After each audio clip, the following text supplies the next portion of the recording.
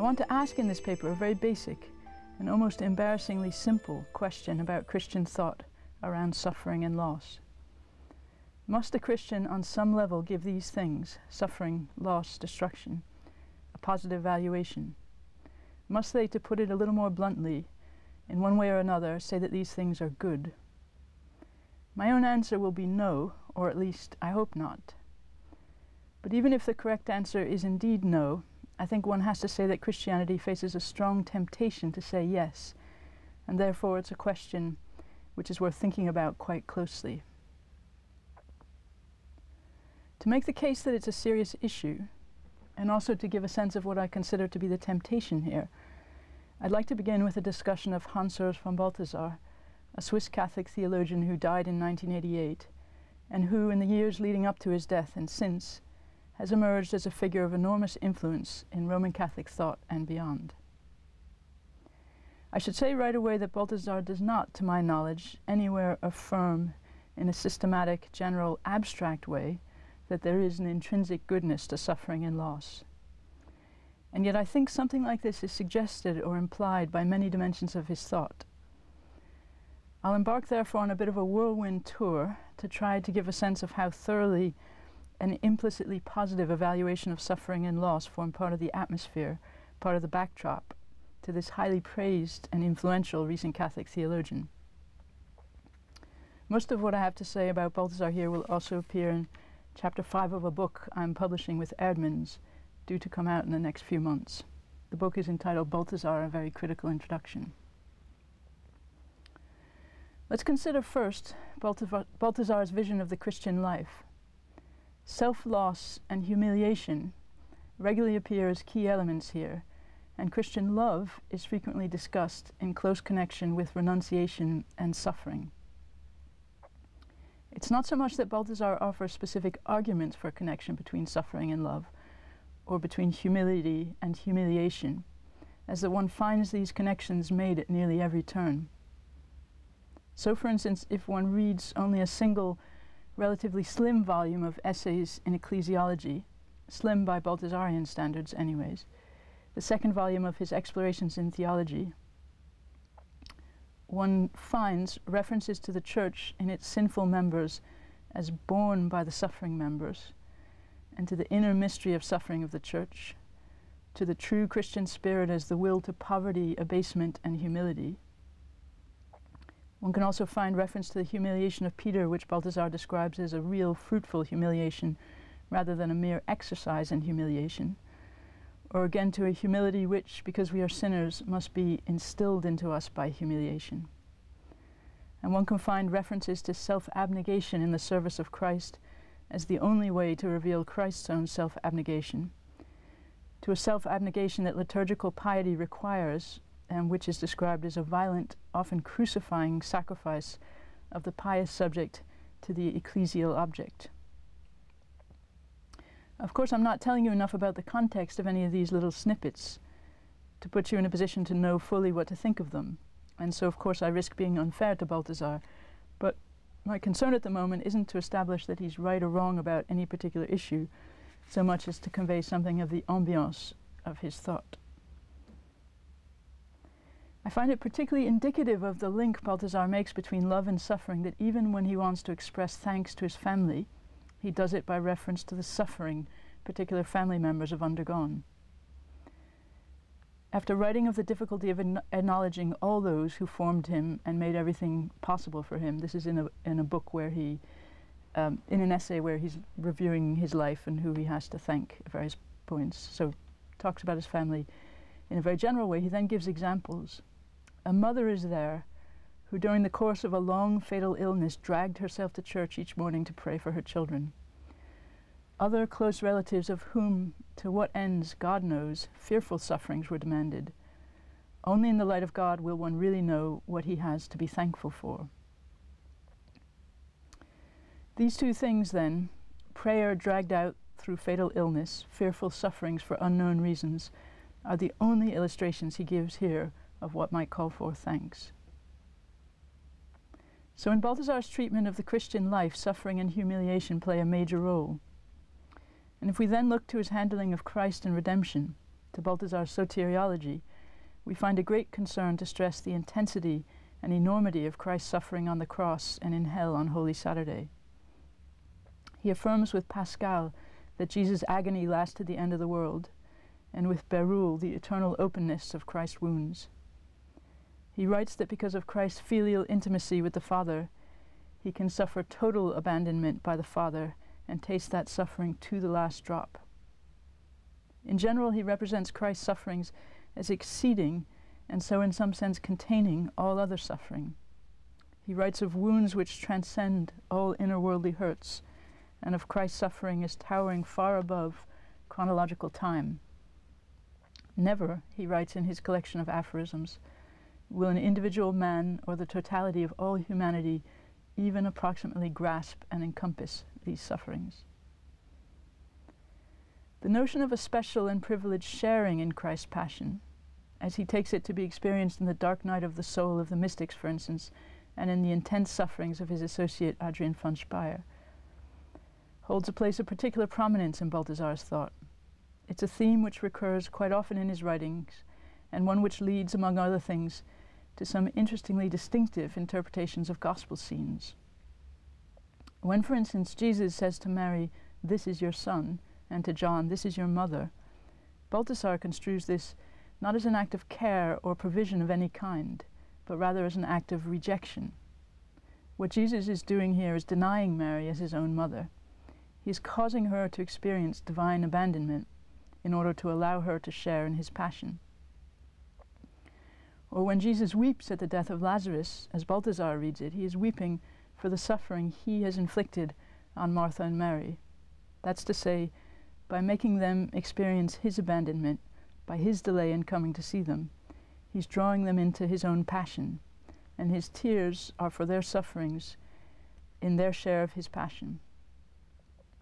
I find these two bits of exegesis really quite striking.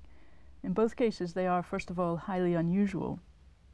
There's some precedent in the Church Fathers, for instance, for interpreting Jesus' tears as tears for the suffering of Martha and Mary, but none whatsoever that I know of for this notion that Jesus intended to inflict suffering and an experience of abandonment on them in order to introduce them into his passion.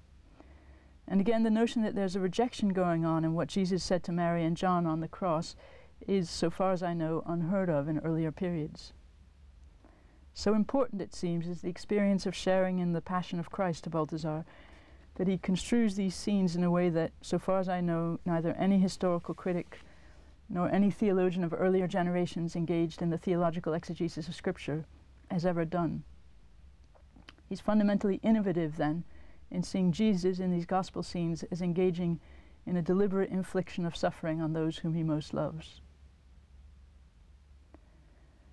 So far I've talked about a depiction of the Christian life in which suffering and humiliation play a prominent role, an understanding of the cross which places great emphasis on the quantity and intensity of suffering undergone, and a recurring interest in the mystical participation in the Passion. To complete the picture, I need to say something about Balthasar's treatment of the immanent Trinity, of the way Father, Son, and Holy Spirit relate to one another in eternity. And in some ways this, though the most elusive, is the most decisive bit, I think. Like many theologians who've gone before him, Balthasar understands the life of the Trinity in terms of gift. The Father gives everything he is to the Son, for instance. But unlike most previous theologians, he consistently construes this giving in terms of giving away, of giving up, in terms suggestive of loss. He writes that the Father strips himself without remainder of his Godhead and hands it over to the Son. The Father that can give his divinity away, the Father lets go of his divinity. This is an original self-surrender in which the Father must go to the very extreme of selflessness. He writes of risk in the Trinity, of infinite distance, of a primal kenosis, a primal self-emptying. He doesn't quite affirm that God suffers, but he writes of something which can develop into suffering in God, a supra-suffering. Balthasar's reasons for writing in these terms have to do in part with his understanding of the way the cross relates to the Trinity, and of the way, therefore, our understanding of the Trinity needs to be shaped by what we learn from the cross. It'd be instructive to go into a full discussion of this, and equally of how and why other theologians have not drawn the same conclusions about the nature of the Trinity from the cross. and I do go into that a bit more in the book chapter I mentioned. But for the moment, all I want to do is to note the way in which it plays its part in the overall atmosphere of Balthasar's theology, an atmosphere in which the best and the worst, the highest and the lowest, are constantly brought together, so that love cannot be imagined without suffering or something like it, or bliss without loss. If the Trinity should not be thought, as Balthasar asserts, in a way which abstracts from concrete pain, so he says the Trinity should not be thought in a way which abstracts from concrete pain, or which lacks what he calls the seriousness of separation and death, then we have, it seems, a system of thought which at its ultimate level, as well as at every other, gives suffering and loss a positive valuation. Mary Daly, the radical feminist with an engaging knack for pithy phrases, famously said, "If God is male, then the male is God." The corollary here, to press my point to its furthest extreme, would be that if loss is in God, then loss must be somehow mysteriously divine. Perhaps a somewhat milder way to pursue this point is to ask where in all this Balthasar stands in relation to the tradition of regarding evil as a privatio boni, a privation of goodness, a lack, rather than something in itself substantial. This understanding is rooted in the doctrine of creation. There is no separate source of things other than God, and so everything that is must be created by God, and therefore must be good. According to this tradition, then, we need to insist on a fundamental asymmetry between good and evil. The two must never be related to God in the same way. Evil cannot be understood as something equal and opposite to good, because it cannot be allowed to be substantial. It cannot be thought to share in the is of all that is and is created. God, that's to say, cannot be said to be the cause of it, though one does speak of God in this tradition as permitting evil. The way I myself would be inclined to develop the notion of the privatio boni would be in terms not of a really well-understood grasp of the distinction between causing and permitting, and so of the way God relates to evil, but rather in terms of the incomprehensibility of evil in light of an affirmation of the goodness of creation. But in any case, how does Balthasar relate to all this, to this tradition of the privatio boni? While suffering does not exist in God, according to Balthasar, there is supra-suffering, something which can develop into suffering, something which is analogically like suffering. And the distance I spoke of a minute ago, the infinite distance between Father and Son, what Balthasar calls the incomprehensible separation between them, is closely related to the realities of sin and alienation. According to Balthasar, when the drama between Father and Son is played out on the cross, the alienation of sinful humanity from God is taken up into the Trinity itself. But this does not produce something new, introduce something new into the Trinity because of this distance. So because of the distance that was already there, nothing new is introduced into the Trinity, because of something already like alienation in the Trinity. At one point, Balthasar also says that this inner Trinitarian distance is the ground of all created difference and of the possibility of sin itself. For Balthasar, then, it seems suffering and indeed sin itself are positively rooted in God, positively related to God. They do not, at least, lie so clearly outside of that which God causes with anything like the clarity that they do in the privatio boni tradition. The dark and the light are both grounded in God, both ultimately encompassed by God. Sin and suffering are, in his thought, granted as much reality, as much ontological status as God's good creation.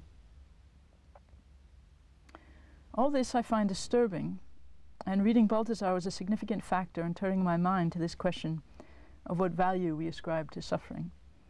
What's perhaps even more worth noting, however, than the fact that this ambiance pervades much of the work of an influential theologian, is the fact that there seems to be very little comment on this theme in the vast secondary literature surrounding Balthasar. One can easily find discussions devoted to the question of whether Balthasar is or is not proposing that God suffers, but almost nothing on the question of the value he gives to suffering itself. The only exception I've come across in my reading of the secondary literature is Alyssa Lyra Pitstick, who has a couple of characteristically forceful things to say on this point. The lacuna, the gap in the literature, is one of the things that make me think that the question I'm raising may really be worth asking. It sits somewhere quite close to two other questions, which do get quite wide discussion: whether God suffers on the one hand, and whether a non-violent conception of atonement is possible on the other. But my hypothesis is that it's really a slightly different question, and one that's an important question, perhaps even a divisive question for Christian theologies. What would it mean then to turn one's face systematically against any positive valuation of suffering and loss? One might want to say, first of all, that in God, gift and love have nothing intrinsically to do with pain and diminishment. God creates the world without becoming less in the process. And if we talk about the Father giving everything to the Son, we should insist that this is a giving in which there is not even a hint of becoming less, a giving which requires the introduction of no language of risk, emptying, or loss. And if we say all this, of course, we'll be talking in a very traditional way. And then we might want to say that this fundamental pattern, a pattern where giving does not diminish or deplete the giver, should also govern our reflections on the nature of what is at the heart of created gift and love. There are many things I can give without being diminished: my friendship, my attention, even my recipes. If we do not begin by associating gift with loss, then we might perhaps take such examples, the giving of friendship, attention, and recipes, not as the paradoxical examples of giving, but as the paradigmatic examples. And however frequently love, or some kinds of love, must in fact become sacrificial, on this view we would nevertheless, and I'm using sacrificial here in its ordinary use in our language, not in a technical theological way, the way people ordinarily talk about sacrificial love. So on this view we would nevertheless be wary of the term sacrificial love, for on this view it's not of the essence of love itself to involve sacrifice in this common sense of our time, and loss, although it may well be what love in particular circumstances requires. Now you might ask whether there's really any difference here. What's the difference between talking of love as sacrificial and talking about love which in some circumstances needs to involve sacrifice, particularly if these circumstances are likely to be widespread or perhaps even universal? To take a mundane example, what experience of parental love does not have an element of suffering and loss to it? Why not simply acknowledge that it is by its nature sacrificial? I think in fact that the distinction, though elusive, is real and has consequences both practically and theoretically.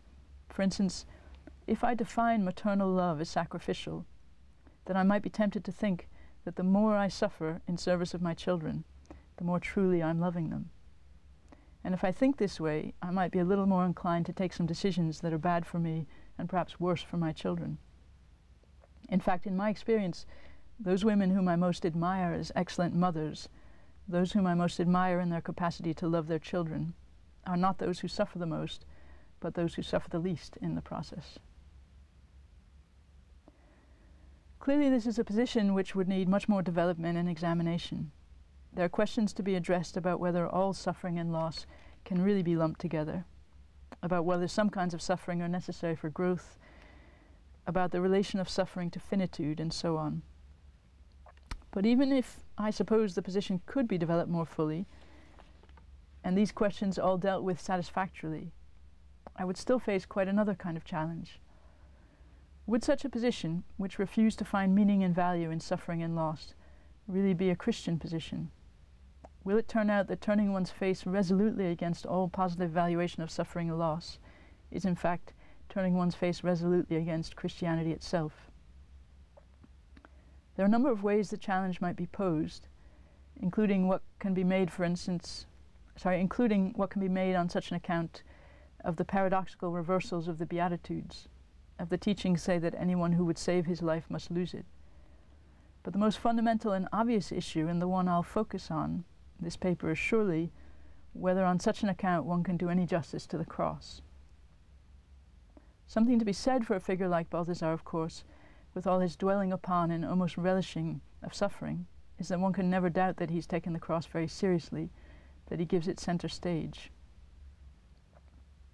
So my question becomes this: can we in fact set our face against any positive valuation of suffering and loss when we find at the center of Christianity, as the climax in a way of the gospel stories, or very near the climax of these stories, the story of a life cut short in a suffering death?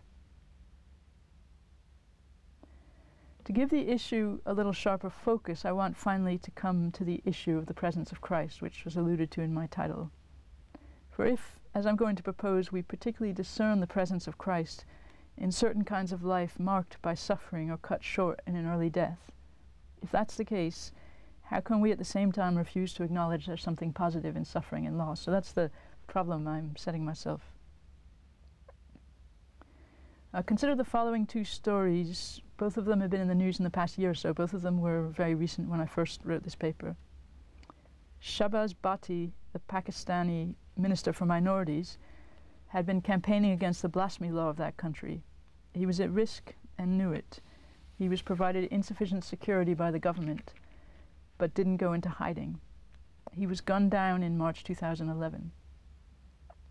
Jose Claudio Ribeiro da Silva was a campaigner against illegal logging in the rainforest in Brazil. He received death threats. He predicted his death in late 2010 and spoke of his fear of it. He continued his campaign. He and his wife were shot and killed in May 2011. These are both stories, at the very least, of tremendous loss. In each case we have, in particular, a life marked by fear of death followed by actual death. The life is destroyed, the years the person would have had to live out are lost, the mission to which the person was dedicated thereby presumably weakened, if not snuffed out. I've read nothing to suggest that Bhatti's death has led to a resurgence of religious tolerance in Pakistan, nor that De Silva's has led to a new protection of the rainforests. We could also think of Archbishop Oscar Romero in this context, whose death was followed not by the victory of his message, but by a long, terrible civil war in El Salvador. And yet my hypothesis is that a Christian, or at least many Christians, cannot hear of such lives and deaths without sensing in them, in quite a particular way, something of Christ. These patterns of life and death seem to speak of the presence of Christ in a very particular way. So, could we say that what's positive in these lives, what speaks of Christ in them, isn't the suffering or the loss, but the steadfastness or the commitment to love or justice or doing the will of the Father? But then why is it that it's precisely such lives as these, lives marked by the wastefulness of an early death, which seem to speak to so many Christians in a powerful way of the presence of Christ? What I want to suggest is that it's not in these lives. What I want to suggest is that it's not that in these lives a Christian will respond to some dimly perceived and mysterious ultimate value in suffering and loss, as a thinker like Balthasar would suppose, so much as that in them we see worked out an ultimate indifference to suffering and loss, a refusal to be moved by suffering and loss. So if many Christians, when hearing of such a pattern of life, will see something of Christ in it, this doesn't mean that they identify some mysterious value to the suffering and loss itself, but that what they're noticing is the indifference to suffering and loss on some ultimate level. Not a complete indifference, of course. On an emotional level, there's clearly no indifference whatsoever to suffering and death, but a straightforward reaction of fear. This is clear in the Gospels from what we're told of Jesus in Gethsemane.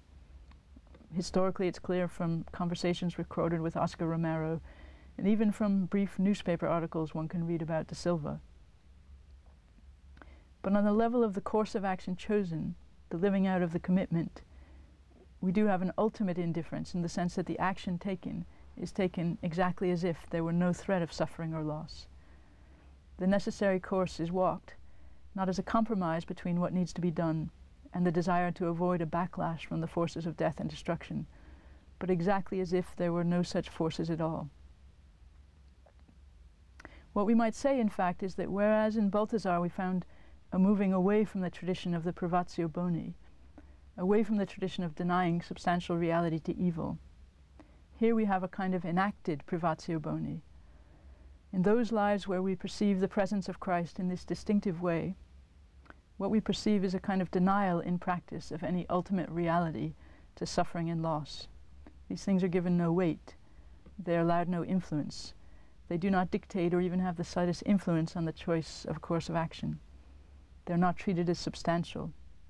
The action proceeds as if they were not, even though or even as the actor is destroyed in the process. Of course, this isn't a general recipe for all Christian action. I ought not, for instance, ignore all risk of suffering and loss every time I cross the street, so that because of my commitment to the goal of getting to the other side, I'm indifferent to the question of whether or not I'm run over by a car. If we really do refuse to give suffering and loss a positive valuation, then in general and as a first principle, these things are to be avoided, fought against, resisted. We ought never to aim for them on this account, never consider them a goal. And it follows that we also cannot aim for this pattern of life I've been describing, even if it's the case that in this pattern of life the presence of Christ is particularly visible. One way of understanding this phenomenon, that in a certain pattern of life the presence of Christ is most visible, or is very visible, and that nevertheless this is not a pattern at which Christians can legitimately aim, might be as follows. In the ordinary course of affairs, I can never be sure of the purity of my motives, the depth of my actual commitment. Am I running a soup kitchen, or giving a theological paper, or campaigning on a political issue because I'm fulfilling my mission, because I love the poor, or the truth, or justice? Or am I doing it because I love the recognition, the sense of achievement, the praise it brings? This ambiguity, to ourselves as well as to others, to ourselves perhaps even more than to others, is the normal state of affairs, the normal situation in which the Christian must dwell, or any human being.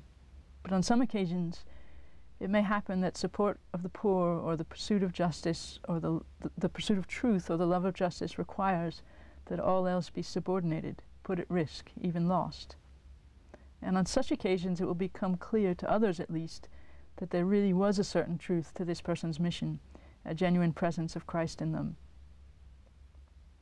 Actively to seek suffering and loss on this account, however, would be to seek not the fulfillment of one's own mission, whatever it might be, but instead the confirmation of one's own authenticity. And this would in itself be something already gone wrong. This would be to seek one's confirmation of one's Christian status, of the presence of Christ in one's life, rather than to pursue one's actual mission, whether it be feeding the poor or pursuing truth or struggling for justice. Actively to seek a life of suffering and loss, then, to dwell upon these as things to be desired and sought, would be to misunderstand both the fundamental nature of suffering and loss themselves, which themselves on the account I'm giving are simply not good, not to be sought, and also to misunderstand the nature of the Christian life. This paper is ranged quite widely, so what I'd like to do to conclude is to kind of sum up in thesis form what I'm trying to get across. First, Balthasar's theology is marked on many levels by a positive valuation of suffering and loss. Secondly, though he's enormously influential, and though a vast and growing body of scholarship surrounds his writings, this is something hardly ever noted or discussed in secondary literature. So I'm proposing that more generally this is an interesting question to put to Christian theology. It's an issue which is somewhere in the vicinity of, but not really quite the same as, the issue of divine impassibility on the one hand, and of violence and the atonement on the other. If one wants to refuse any positive account of suffering and loss, however, one confronts the question of whether one can do justice to the prominence in Christianity of the cross. One way to put a sharp point on this question is to take note of the fact that it seems Christians particularly discern the presence of Christ in lives patterned in a particular way by suffering and early death. And it's not quite enough to say that in such lives what we're moved by is love or justice or a commitment to a person's God-given mission, whatever that is. We are indeed moved when we see such lives by the relation of these lives to suffering, loss, early and unnecessary death. But it's not a positive relationship, a relationship of embracing, tasting them to the last drop, moving positively towards these negative realities, so much as a relationship of, when necessary, utterly ignoring these things, acting in the midst of evil as if it were not. What I'm offering here is, of course, not a whole Christology or account of atonement or of the nature of the Christian life. Christianity has to grapple with suffering and loss because of the nature of the world and because of the nature of the Gospels. And if it's to be good news, it has to say something positive in relation to suffering and loss. But it makes all the difference, I want to suggest, whether what it has to say that is positive is construed in terms of embracing it as that which is ultimately bound with love, as I think Balthasar does, or overcoming it as that which cannot fundamentally touch love.